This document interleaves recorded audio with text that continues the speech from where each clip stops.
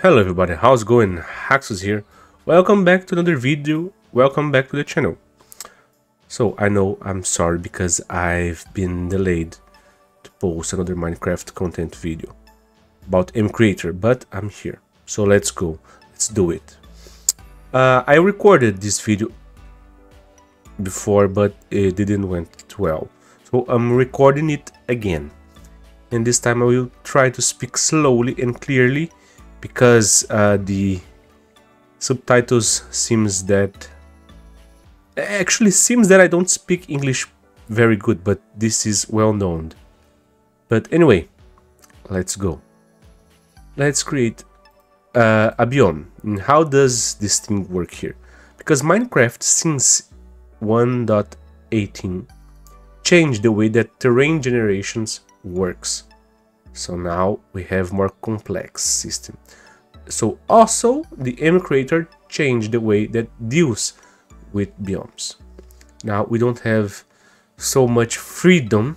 I don't know if I can use this word, but we don't have as much freedom as we used to have in the older versions.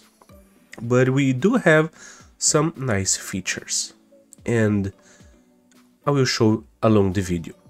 So let's go. When you have your MCreator opened, you're going to click on the plus sign and bring here to Biome. Let's go. Test 1 and create new biome. So here, a very interesting thing in MCreator is that he helps you with a lot of things, as I already told you guys in the few videos early. In the mobs, I think you can check everything here to see what it does. And if you click the link, the internet page of MCreator's details for biomes will open for you, and you can check out every part of the biome generation. But in this case, this is pretty intuitive. The climate temperature and downfall possibility, this will help the game decide where it will be generated. Okay, in this case, this here is like the default planes. I will leave like this just for the sake of the video. Here you can see that I'm changed the color of things, and it is like the name said, I'm changed the color of those very on things, and I'm choosing some very fantasy colors just for us to be able to see our biome. Okay, here is the most important part, okay, when you're creating a biome. The surface builder, okay, this is pretty straightforward, but one thing, let me select here. I selected grass. Okay, what's going to happen? Grass blocks in this biome will have this pinkish color. Okay, but if you pick up this block from this biome that is pinkish, it put in another biome, the color will become normal green. Okay, because it's just in the biome the color of the grass block changes. Okay, so in this case the surface builder will be, I like to use stone, but in this case I will use diorite just for us to see the difference. And the first block, the surface block underwater, I will set to let me polish granite. Why not, right? So let me explain something to you. Those three first features, like temperature, humidity, and contactless range, I don't know how to say this, do not think this is like one separate thing, because all these how can I say, features, yes, that's the word, will help you create your biome. In this case, this is all of them go to -2 till 2. Okay, but if you use too high values, this may not work properly. Okay, you have to find the balance, and every little number count. Okay, for example, if I use 0, 0, 0, 0, you see the surface coverage change. let's use this one here. Let's go here to 2. Oh yeah, the erosion age is range. It's how much erosion that will be.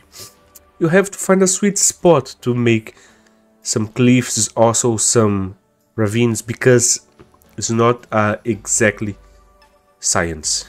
Let's say like this. It's very it is, but because we are dealing with numbers, it's very difficult to point exactly what are the numbers to do what you want to do. So you have to go in experimentations, just like create science. Okay, so I will just move a little bit here. Things -3. Okay, 0.8. Boom. I think this is good. 5.3. Oh, this biome shows a lot. You can select to be generating the overworld or not, to be under the overworld in caves and the cave biomes, or in the nether. In this case, I will leave it quite simple. If you deselect all of those, you have to choose another dimension to use it or something. Okay, overworld, nice. Features, it's what the name says, features. You have a bunch of fancy features. I will use the lush cave decoration just because I like it. And 3 per chunks, I will select 6 per chunks. And the default shapes, you have those types here. I will choose big trees because I like them. One another thing, you can choose here custom, then you can select the leaves, the branches, the logs for those trees. In this case, I will leave like this, but you can try it yourself. You see that is very fun to mess with. Structures, there is a few structures that you can use in your biome from the game, from default. In this case, I will use the bastion and some desert villages. I think just this here, just for us to see. Okay, and maybe some ruined portals from the nether, just for us to see it. Very important.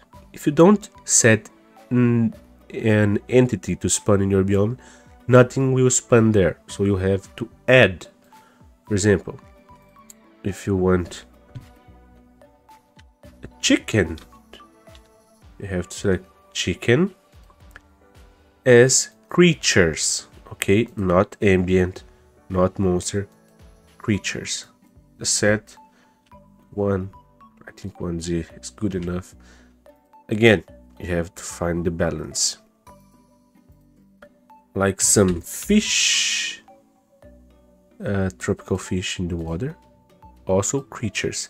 If you set this to ambient, you will have so much mobs that your game will crash.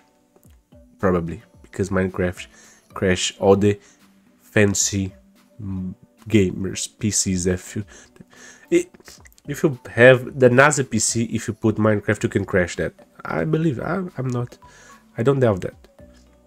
So, in the last tab is the effect tab. Here you can set music, ambient sounds, adding sounds, and it all has a description here, okay, in what it does. In this case, I will just set some ash particles here for us to see. Okay, and I think this is it. I don't change it too much, just for us to see, but this is pretty easy in a way. The big point here is you to find out the sweet spot for your biome. You have to go like experimenting. If you want it close to the ocean, more inland, you have all the documentations as well here in the MCreator's wiki, the biome page. It helped me a lot, and I think it will help you as well. So in this case, let's save it, and it's test 1. Let's try. Let me just delete this one here, otherwise it will appear in your game. Let's try it out to see if everything is working. In what kind of biome did we get from those configurations, shall we? So in this case, let's go. So there we go, the game is open. Let's create a new world and see if we can find our biome. Okay, I think that will be quite easy. See, because it's in a very good shape. So there we go, our beautiful yellow big trees with our purple grass blocks. See, if I put them here, they get purple, but in my hand you can see that they are green, like normal. Oh, I like how this turned out. Very fantasy. I like it. Yes.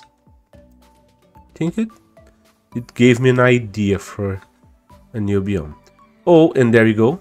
We find already our bastion. Remnant bastion. Okay. You have here the piglins. But yeah, they become zombie piglins. Because this is what happened. And our desert villages in the biome as well. So as you can see, everything is working pretty good. Let's see if we can find some. Okay, they have some pigs here because of the village. But there we go, our chickens. Hello, chickens. Chicken in the corn. And this is it. We managed to get our first biome working. So hope you guys enjoyed. If you have any particular question about biomes, let me know in the comments, because like in this way I can help you more precisely and maybe make a video about this specifically. Okay, I think about make a video about dimensions. Don't know what you guys think. Let me know. Thank you so much and see you in the next video. Bye bye.